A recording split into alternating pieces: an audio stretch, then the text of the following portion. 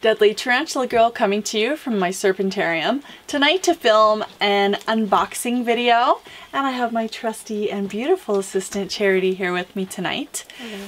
Now, I received an email from Cleveland Noyes, I'm not sure how to pronounce his last name, out of Michigan, and he contacted me saying that he had a Brachypelma smithii, which is the Mexican red-knee tarantula, that had matured out into his ultimate molt, and asked if I wanted to do a breeding loan, which of course, yes, I absolutely did.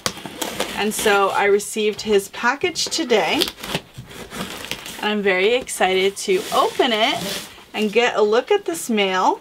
So far the box looks really well packed.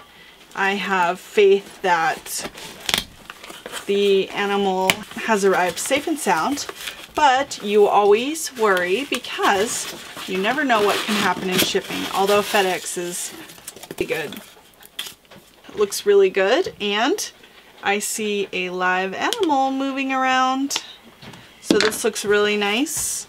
He provided a really nice container, good padding, and the substrate is still nice and damp, which means that this guy didn't have any opportunity to dehydrate during shipping, which is a risk.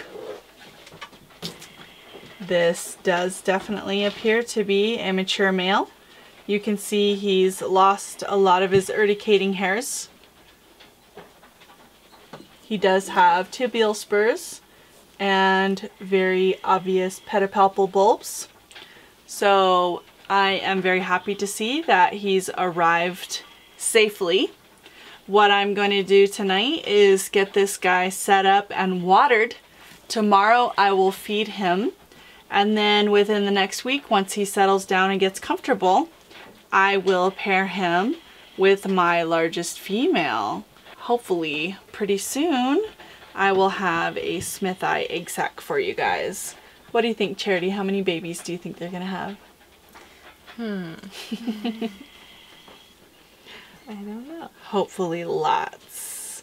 Well, good job, Cleveland, for packing this animal so well.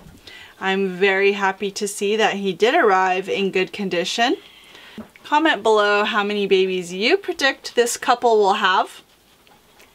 And also let me know what animal you would like to reproduce next. I want to give a special thanks to Dana Sabarelli at tongs.com for my beautiful knife, which he sent me about a year ago, and to Cleveland for entrusting me with his very handsome male. Hope you guys like this one, and keep your eyeballs peeled for the upcoming breeding video. See you guys soon.